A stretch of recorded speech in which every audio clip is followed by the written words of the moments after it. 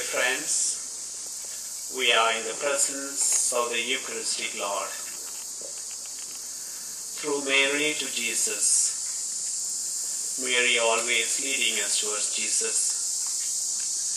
We are looking at the sacrament, the presence of Jesus in the Blessed Sacrament, the real, substantial and true presence of Jesus. He is in our midst, looking to our eyes. Let's speak to him in our hearts, looking at his presence here, silently, for a few minutes. Silent adoration before the Blessed Sacrament.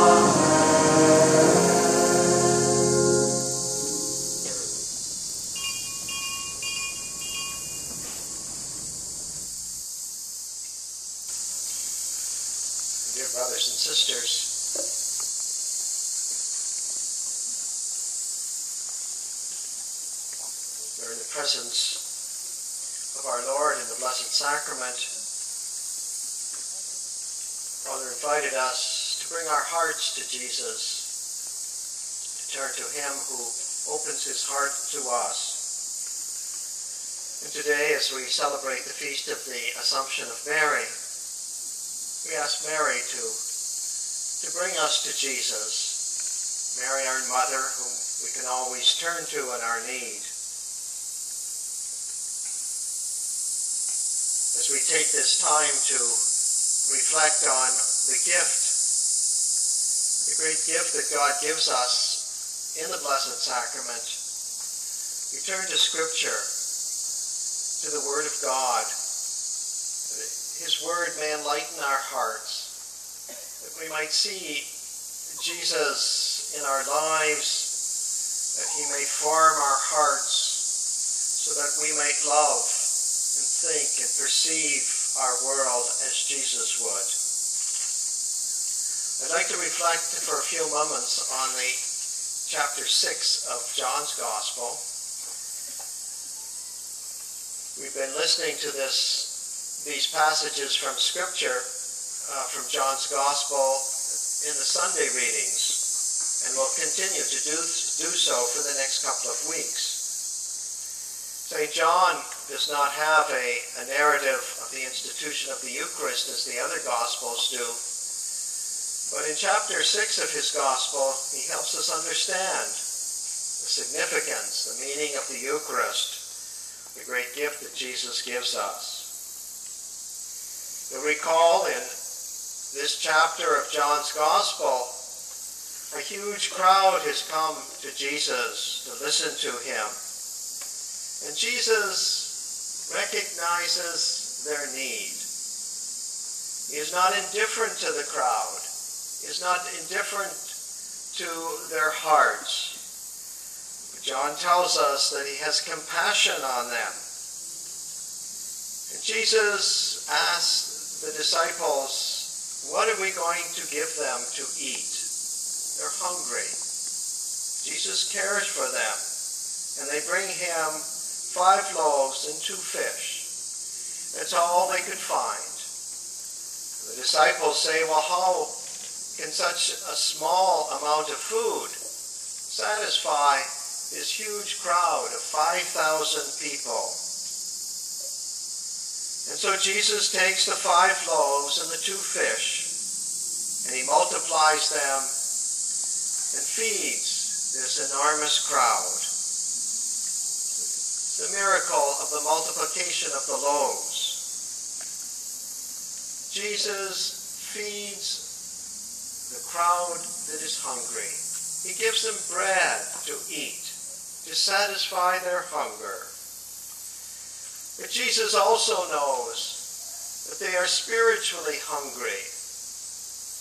Many of them, he knows, are searching for something in their lives. That's why they've come to listen to Jesus. They've been impressed with the miracles he performs, healing those who are sick. And Jesus reaches out to them not only in their physical need for food, but also in their spiritual need. And he responds by teaching them. By teaching them the truth about God who created them, truth about God who loved them and wants to embrace them in his love, wants to offer them his compassion, wants to offer them forgiveness for their sins. And Jesus' teaching will become real to them as he dies for them on the cross, as he pours out his whole self in order to forgive their sins, to show how much God loves them. As we look at Jesus in the Blessed Sacrament, see Jesus who poured out his body, poured out his blood for us on the cross for the sake of our sins, to bring us back to God, to reconcile us to God. So Jesus has compassion on the crowd. He feeds them because they're hungry. But he has compassion on their spiritual need. And he teaches them about God and his love for them. But what is surprising in the 6th chapter of John's Gospel is that Jesus goes further than this. In showing his compassion to the people, he gives them not only bread, not only his words, but he gives them his very self. He says in this passage of John's Gospel, I am the bread of life. Jesus says, I am the bread of life. He himself is the bread that nourishes them. He himself will satisfy the deepest longings of their hearts. And on the cross, Jesus' body is broken for them. Just as the bread is broken in order to feed us, his body is broken on the cross for our sake. And his blood is poured out for us. Jesus pours out himself to give us all that we need to satisfy everything that we long for. In John's Gospel, Jesus' actions help us understand the gift of the Eucharist. In the Eucharist, Jesus nourishes us with his body and blood. He gives us true food when we are hungry, when our hearts are longing for something more. He gives us himself. He gives us hope. He gives us new life when we might be discouraged or feel empty or feel lost in life. Jesus gives us himself in the Eucharist. And we come before him now with the longings of our hearts. We come before him. We're searching for something in life, something more to satisfy the movings of our heart. If we feel empty or lost or discouraged in life, we come to Jesus. Come to him who gives us hope, who renews us and refreshes us, as he refreshed the crowd that was hungry in this gospel passage. Jesus has compassion on us. He gives us his very self. And in the Eucharist, Jesus sends us out. He refreshes us. He gives us new energy. He gives us life. He sends us out. When we come together on Sundays to celebrate the Eucharist, we celebrate his Paschal mystery, and we raise our own prayers. We join them.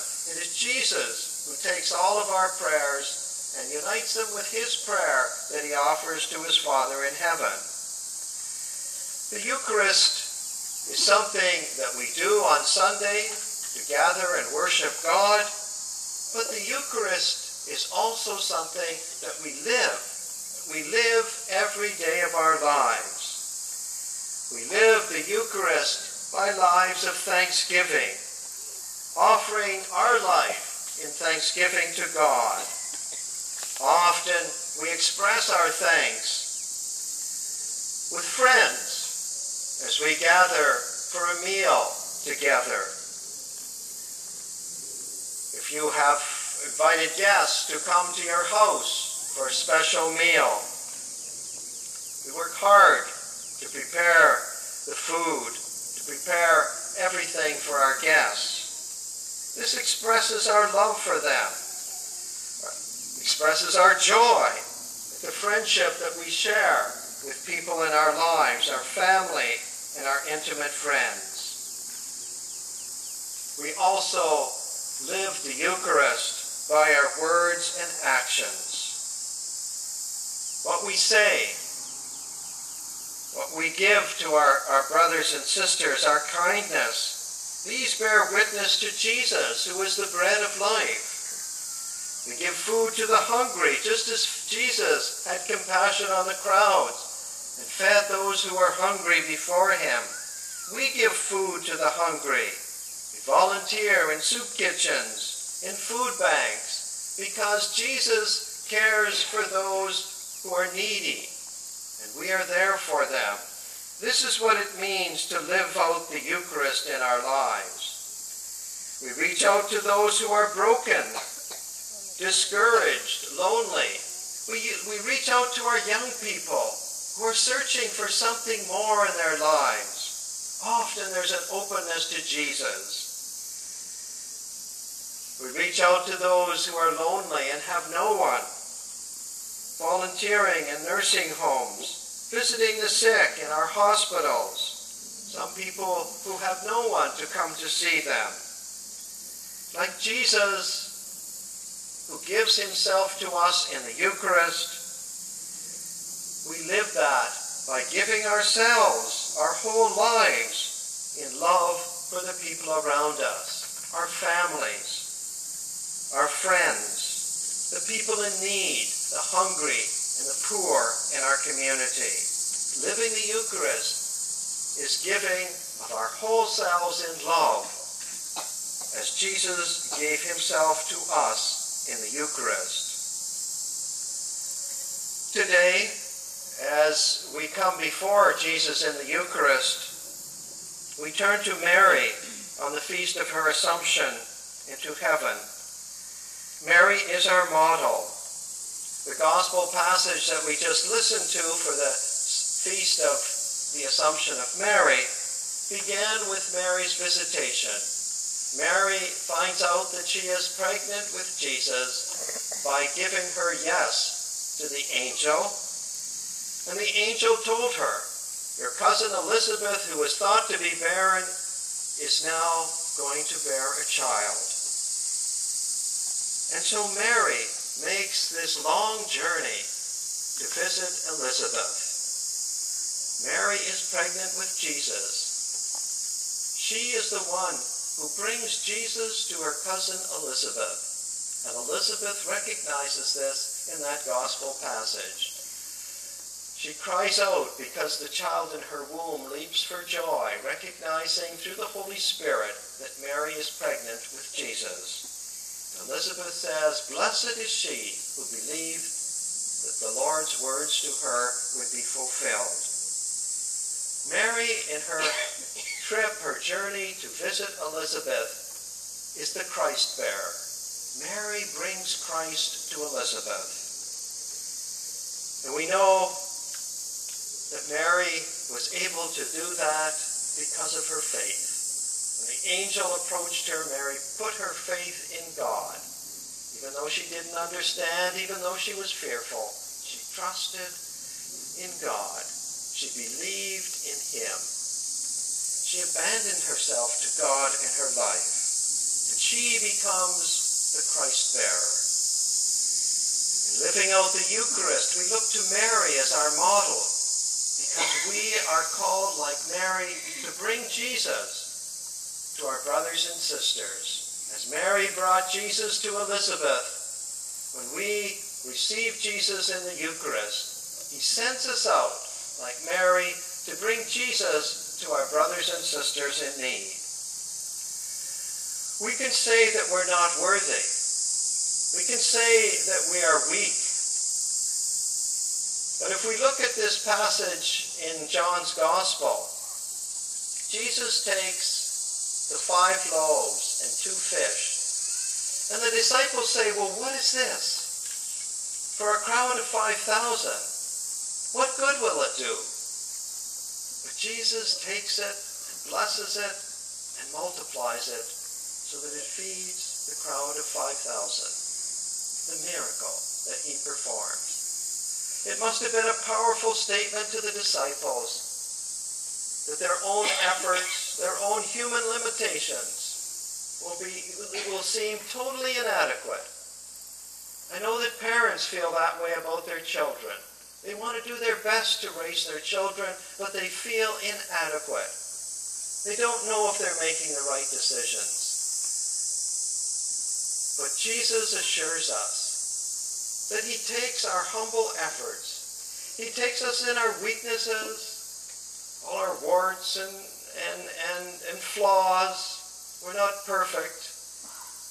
He even took me to do the job that he has asked me to do as bishop for the past 10 years. I've often said, why did he choose me? How can I possibly be a good shepherd to these people?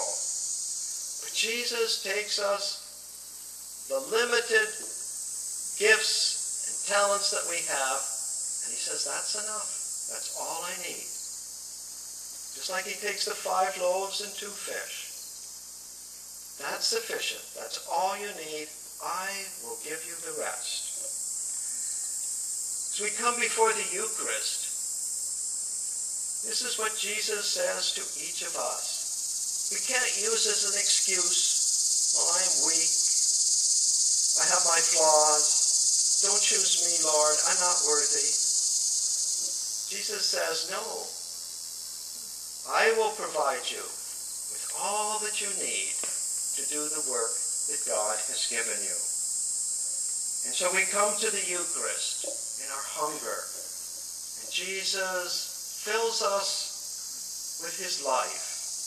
He strengthens us with his own body and blood.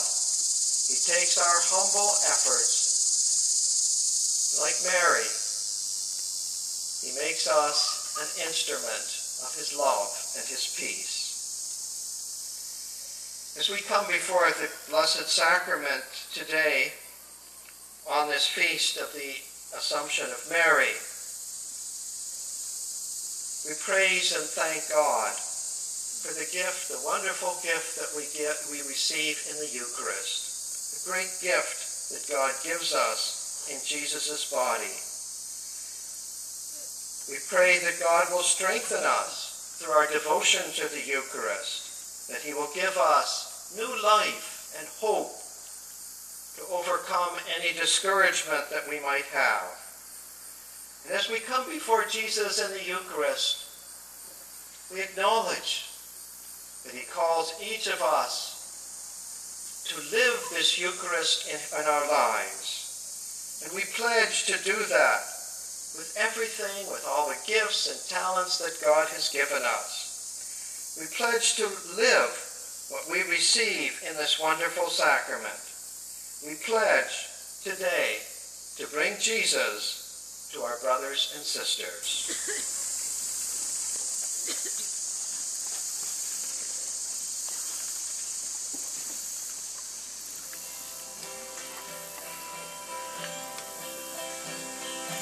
Down in adoration, falling, Lord of sacred hosts we hail. More ancient forms departing, newer rites of grace prevail. Faithful all defects supplying, where the feeble senses fail. To the everlasting Father and the Son who reigns on high, with the Holy Ghost proceeding forth from each eternally, peace, salvation, honor, blessing, life, and endless majesty. Let us pray. Lord Jesus Christ, you gave us the Eucharist as the memorial of your suffering and death. In our worship of this sacrament of your body and blood, help us to experience the salvation you won for us and the peace of the kingdom where you live with the Father and the Holy Spirit, one God, forever and ever. Amen.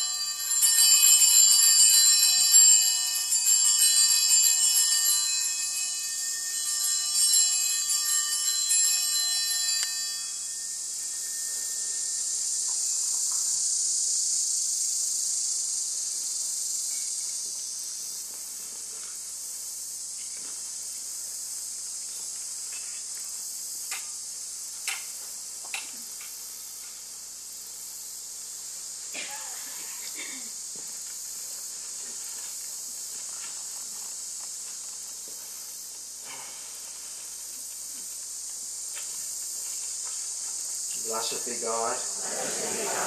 Blessed be his holy name. Blessed be Jesus Christ, true God and true man.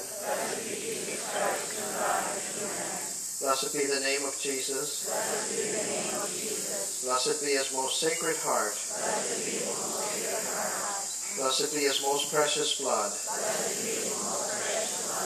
Blessed be Jesus in the most holy sacrament of the altar. Blessed be the Holy Spirit, the Paraclete. Blessed be the great Mother of God, Mary, most holy. Blessed be her holy and immaculate conception. Blessed be her glorious assumption. Blessed be the name of Mary, Virgin and Mother. Blessed be Saint Joseph, her most chaste spouse. Blessed be God and his angels and in his saints.